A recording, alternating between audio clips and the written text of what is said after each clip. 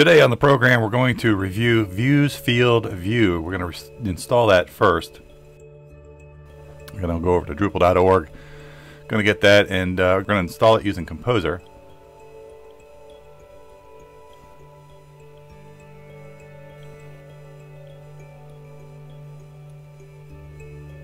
This allows you to put a view inside of a view. Our demonstration today is going to focus on events. So let's say we had an event and we wanted to determine whether that event was in the future or it was in the past. It's kind of hard to do that with vanilla Drupal, so what we're going to do is we're going to modify the view a little bit to have a view inside of a view where we're going to pass off a date, and the date is going to tell us whether or not it's going to be a a future date or a date in the past. Basically, the logic is going to be such that if the date is past or a date is in the future with a filter that says is this going to be either equal to or greater than now, it's future. If not, then it's going to return no results, and the no result statement is going to be past event. Alright, so right now what I'm doing is I'm just going through and I'm going to get the module in my contrib directory. Unfortunately, the Composer is not working, so I'm just going to do this manually and do my whole tar unzip and all that good stuff. So while I'm doing that, let's get this cleaned up. And now that we have the module in there, let's go back to our Drupal. This is just, by the way, vanilla Drupal. Just installed it, so everything should be cleaned out, nothing else. I'm going to enable my view.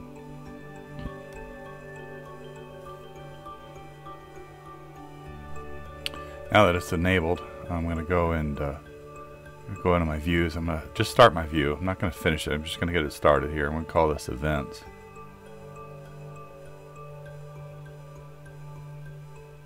So what we need to do now is we need to create the content type that we're going to use. We're going to just create a content type called event. So let's do that.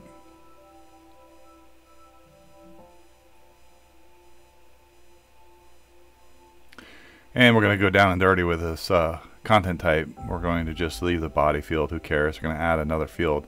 We'll call this the date field.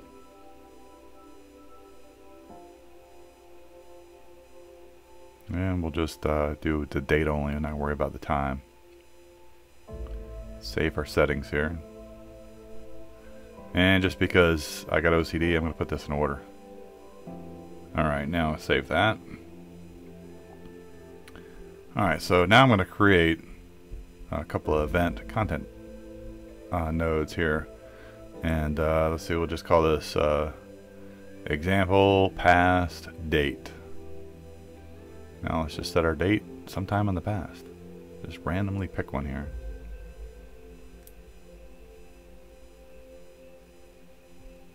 Alright, there it is. Now let's go and let's create another one. Let's make this one a future event. Call this example future date. And you guessed it, we're going to do the same thing as we did the last time. I'm just going to pick a future date.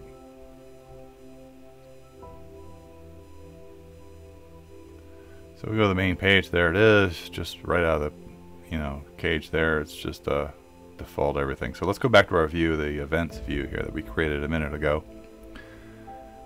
And let's create a block, because we're going to just add this to the to a page here, and we'll call this the display block.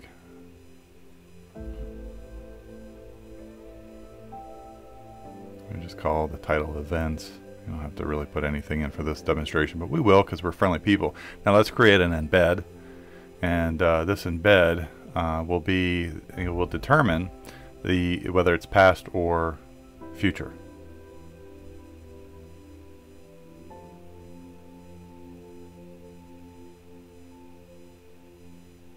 So back at our main block, let's add the content type events.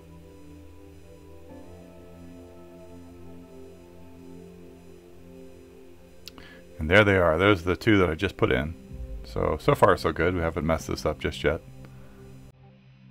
Alright, so we're going to add the date.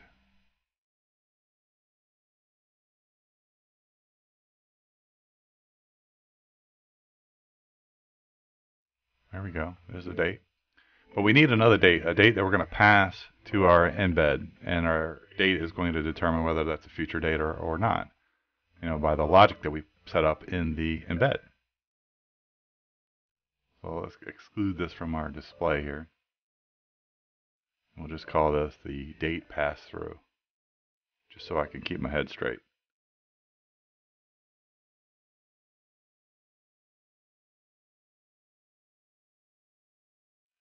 So now what we're going to do is going to do the view in the view. So this is how we include the embed into our view. And this embed is just going to either say upcoming or past. I mean, you tell it to say whatever you want, but for the sake of this demo, that's what we're going to do. This will allow us to make it all nice and neat. So let's say, for example, that we're creating a card. And a card, let's just say for a second here, has got a picture in it, it's got a title, and it's got a description. But yet, we've been, through our build requirements, we need something in the top left corner, and a little tag or something like that that says, we need to say whether or not, put some sort of label on it, whether or not it's a future or a past event. So, well, this is why we're doing this. By the way, I found an issue with the Views Field View module. As you can see, I'm selecting, but it's not allowing me to do anything. And I found the way to get it to finally work is to just select the view events and then save it, because every time I, as master, right? Because every time I tried to save it with the display, it just kept giving me an error. So if I just save it as master, saved it, and then went back, changed it, why, I have no idea, but that's the way you got to go to get it to work.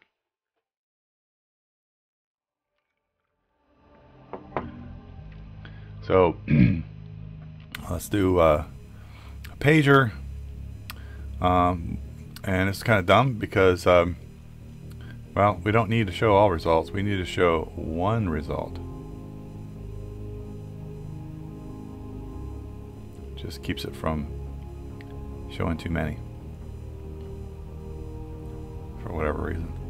Because views have a mind of their own.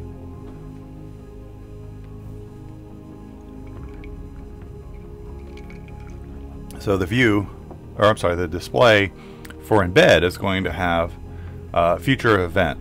So if it comes back, it returns true, it's going to say future event. And of course, like I said, you can put whatever you want as a return.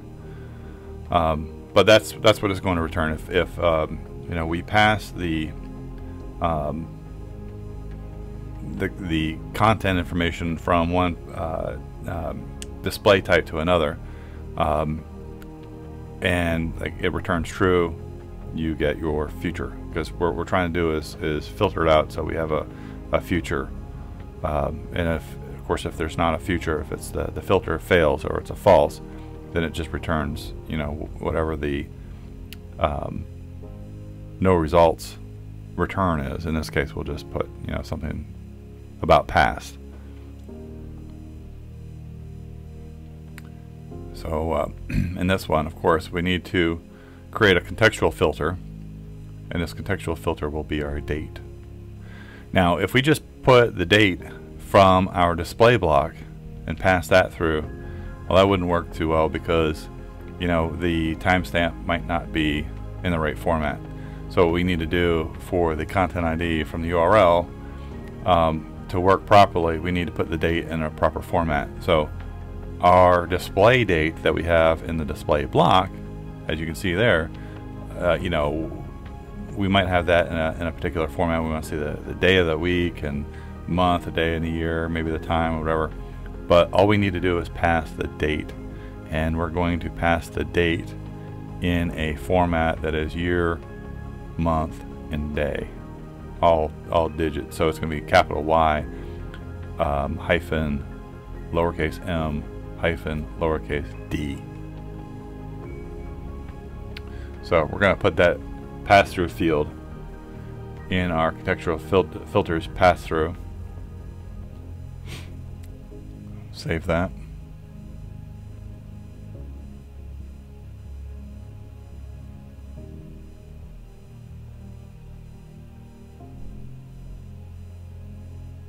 And we'll do custom. Custom with, like I said, capital Y, lowercase m, lowercase d. Dashes in between. Easy peasy. Let's save that.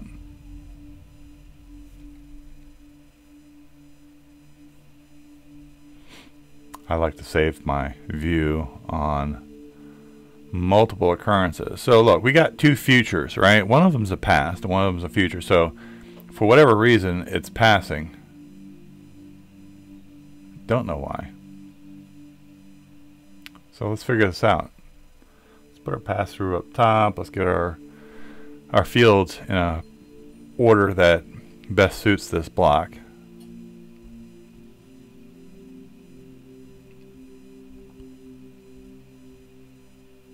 Alright, let's check this out. Everything looks okay here. Let me make sure I got the right field going through. Maybe I'm doing something wonky. Who knows?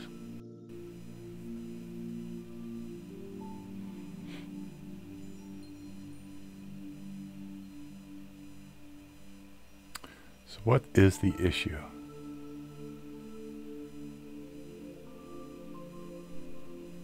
Let's uncheck the box so that we can have our data in it. Alright, so there's the date. That's what we want. We want the year, numeric month, and numeric day.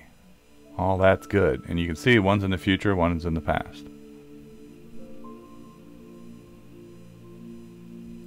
So let's put that in as our preview. And alright, well, that's not right because, oh, that's in the past.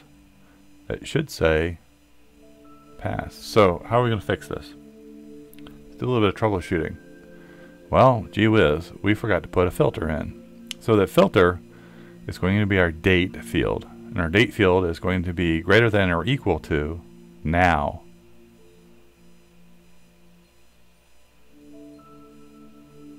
So let's save that again.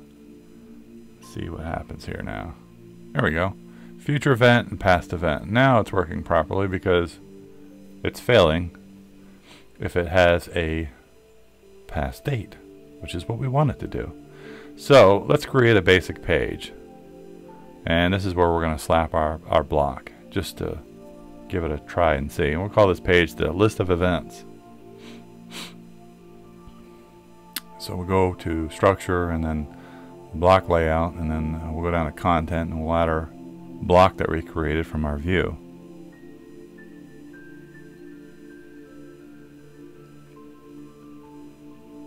Alright, everything looks cool here. Let's change that. We'll put this underneath our main page content. There we go. We'll save it at the bottom. Voila. Now let's go back to the site. There we go. We have our future and our past, and they both have their respective definition of whether or not it's a future or past event. Let's create some more events, because, you know, I know we all love to create more things we can add on our demo. Yeah, this one's called the another future event, and we'll put that in the future. And everything looks good. Everything looks good. Let's do another past event.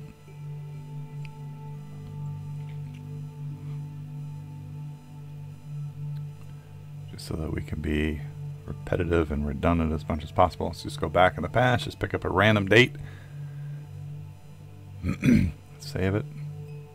Now, there we go. But here's the thing. Not everything is in order. You notice that? I mean, everything's legit. I mean, we got future event and past events, you know, correlating with the proper events, but we need to put these in order. So what we need to do is we need to clean this up a little bit. Let's get rid of that exposed pass-through date, and let's remove the sort criteria, and let's add a sort that is for the date.